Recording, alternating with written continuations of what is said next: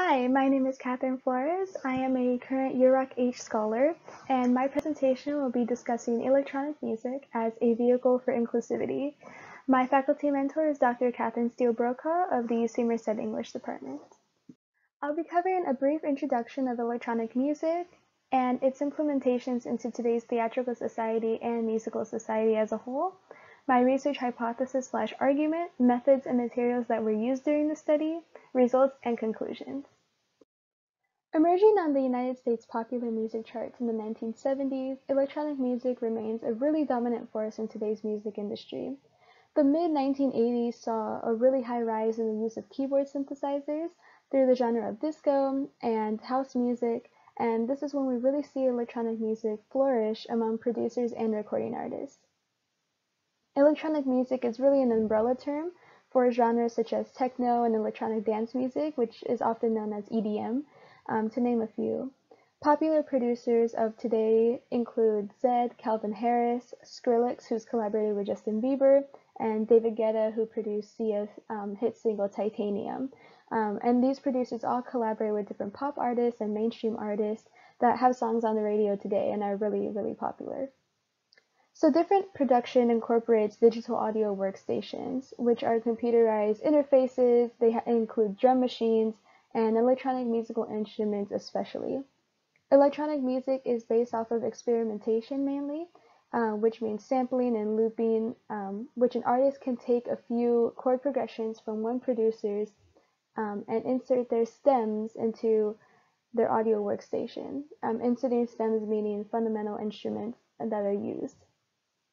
This creates a whole new production using the basis of another artist's creation. So essentially, this is a really collaborative matter when it comes to electronic music implementation.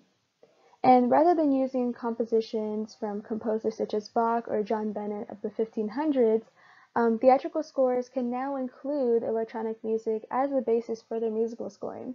And we see influences of rap and hip-hop that convey historical events on the Broadway stage with Lin-Manuel Miranda's Hamilton. My hypothesis for this study states that electronic music provides an inclusive technological approach to composing theatrical musical scores. Digital audio workstations, also known as a DAW, allow artists and amateur artists to participate in composing and editing sophisticated scores in the 21st century. Collaborative networks such as Zoom, Box, and Google Drive provide networking among production teams to collaboratively be present in the musical process, regardless of their level of expertise in music production or music theory. And no matter a spectator's socioeconomic status, ethnicity, or linguistic background, one can participate and familiarize themselves in the musical score of Merced Shakespeare Fest's Ricardo el Segundo web series, which I will be talking about on the next slide. So methods and materials used for this study include practice as research, which details my collaboration with the artistic director and director of the community-based theater Merced Shakespeare Fest, located in Merced, California, and where I worked with William Wolfgang, who is a PhD candidate from the University of Warwick in the UK, to film score the web series, underscoring and instrumentals for the show. I also use literature reviews of academic journals, including Hearing Music and Dreams, Who Lives, Who Dies, and Who Tells Your Story, and the publication iBroadway, which details musical theater in the digital age. I also used a case study / autoethnography of my time as music director for Merced Shakespeare Fest, in which I used a DAW, Ableton Live 10. I used the Education Suite system to create a film score for Merced Shakespeare Fest's bilingual production and web series of Ricardo el Segundo, which is a Spanish-English adaptation of William Shakespeare's Richard II. So for the results of this study, the next slide will contain a video of the finalized theme song of Ricardo el Segundo that was created using DAWs such as Ableton Live 10 and Pro Tools. I participated in the co-production of the instrumental and conducted the vocal production and songwriting of the piece. The example on the next slide shows the digitized instrumentals and sounds in real time that were used to create this Latin, reggaeton, and pop theme song. Using modernized language, the lyrics also present a modern synopsis of the narrative of the whole series. So let's go take a listen. And you'll see here these are the different sound waves and the different instrumentals that are used. And this is only about half of the instrumentals that were used and digitized instruments. But let's go ahead and take a listen now.